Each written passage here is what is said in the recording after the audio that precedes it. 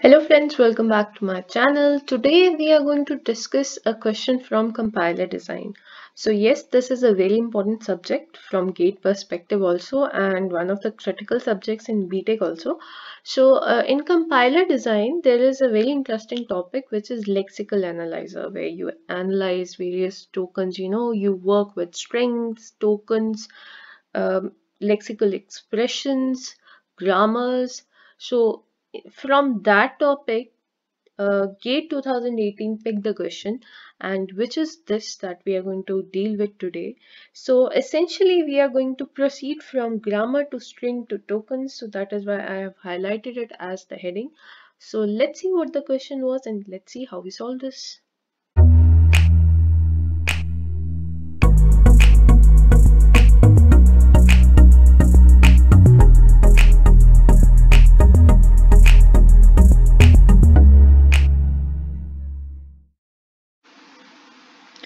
Yeah, so let's quickly go through the question. Let's see what the question tends to inform us and what do we need to do over here. So we've been given the question that a lexical analyzer uses the following patterns.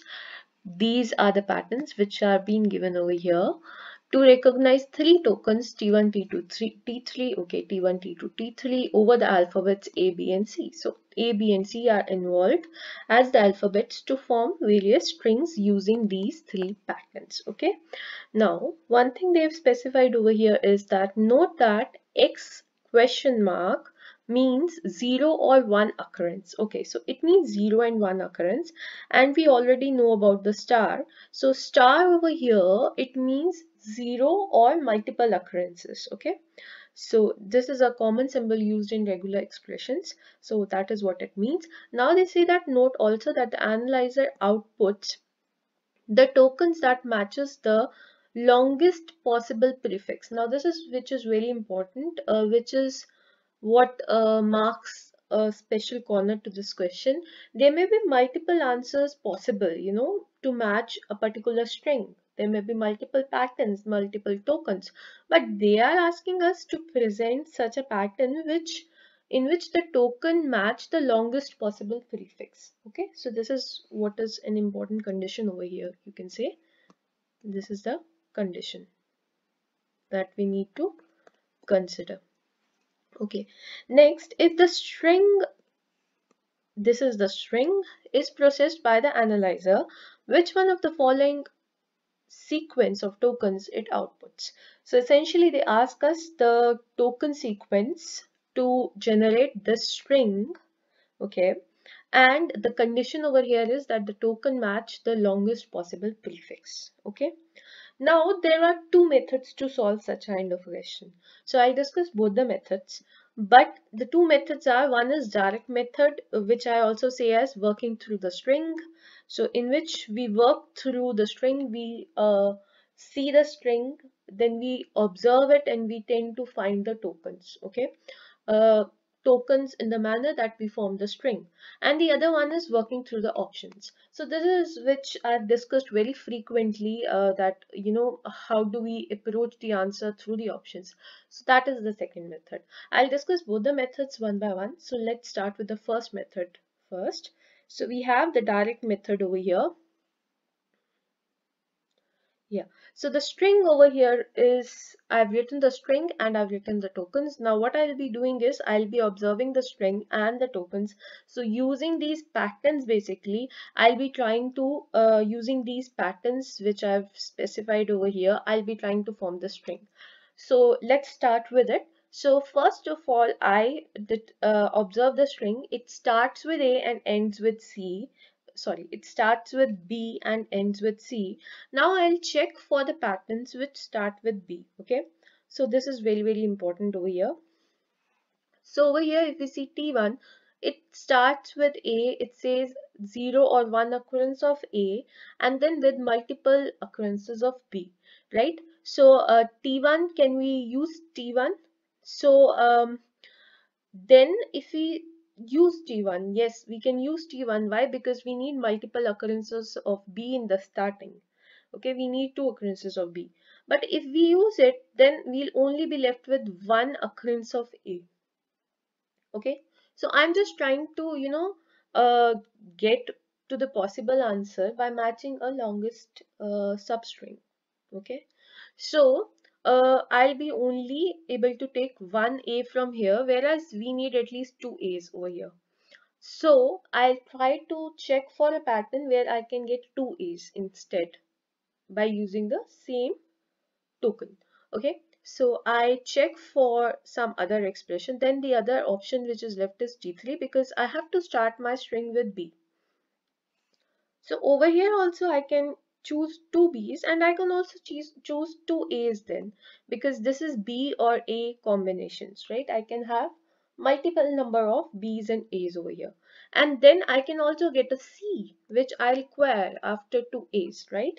So that means this is a favorable situation for me because I am able to get two B's, two A's, and then a C. So basically this half a portion or more than half a portion of my string I'll get by using this T3 pattern directly. So I choose this T3, okay. Then the leftover portion, I'll try to form the leftover portion of my string. Now I can use T1 to get one A from here and then one B, one C, but then it also ends with A. So the important necessary condition over here is that my string should end with C. So the only left option over here is then T3. So let's try forming this leftover portion of string using T3. So yes, I can, since this says multiple combinations of A and B, I can always form AB from here and C it ends with C. So I get the leftover portion of my string ABC from T3 itself.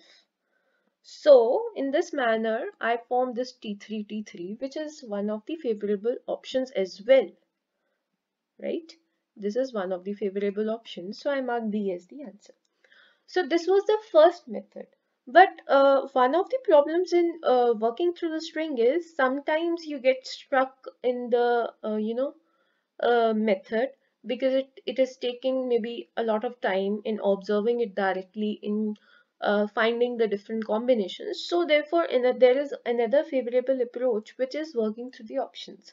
You directly try out the options and you check which is one favorable answer which is also matching the given condition. So therefore I start with the first option over here. Now solving with the second method.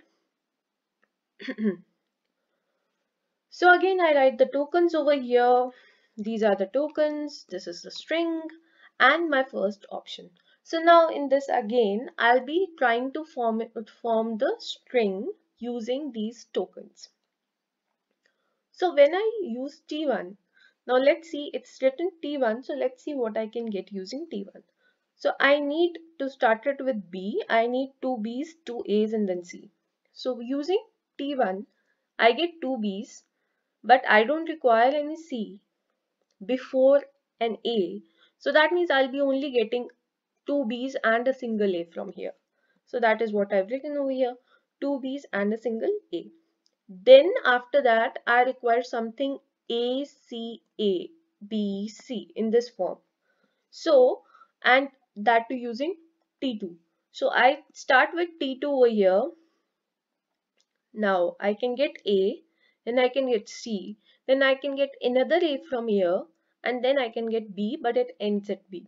So therefore I get this portion of my string which is A, C, A, B from here. Then I'm only left with C, which I get from T3 as it ends with C. So 0 are number of occurrences, so 0 over here, and I get only C from here. So in this manner, I'm getting my string from here, yes. But if you just, compare it with what we got over here in our previous part, we actually got this prefix T3, prefix from here, and this is T3. And this prefix is basically longer than any of the, you can say, subparts of the string which you are getting over here. So therefore, this is not the answer. Basically, if you're also checking with options, you'll have to check all the options and then you'll have to check the condition that which one is giving you the longest prefix. So this is for the first option. Then we check for the second option then. Then the second option is T1, T1, T3. So using T1, again, I'll only be able to form this portion, BBA. So that we have done over here. Then again, using T1, I have to form something in this form, which is ACABC, right? So T1, ACABC. So yes, I can take an A from here. So A, then C again I can take from here. And then I require A, so I can take from here, but it ends here. So I'll be only getting ACA from here. So that is what I've written over here. Then using T3, I need to form BC. So yes, it is possible one B from here and one C. So here is the string. Again, the length of the prefix over here is 3. The length of prefix over here is also 3. We try with the C option. It is T2, T1, T3. Using T2, you'll get only one B from here, but you need two B's in the beginning. That means we'll have to end it over here using this B. So BB is what I get from T2. Then T1, I need to form at least two A's. So one A from here, one A from here, it ends over here. So I get only two A's from here, that is T1. And then I'm left with my string CABC, which I need to form from T3, right? In order to get this answer as one of the possible answers, right? So T3, C, yes, we can get from here. Then using this, I can form AB, and using the last C, I can form C. So therefore, I get CABC from here. So T2, T1, T3, the prefix over here has a length of 2. The last option. This we had already done, so I have written the direct answer over here. And the length of prefix over here is 4. So clear cut answer is in front of you. So this is the option which is leading you to the prefix of longest length, right? Token to a string matching with the longest prefix. So therefore the answer for this question is T3, T3. Yeah. So that's all for this question, this part of my video. I hope you did enjoy my video. You did gain uh, a bit more of understanding or clarity of this topic. In case you did, in case you liked the video, please press the like icon below to support the video. Also, if you're new to my channel and would like to see more of such videos, please press the subscribe icon below and also click the bell icon to get notified with my latest videos. I'll be back with more of such videos. Till then, stay tuned, keep learning, stay safe. Thank you.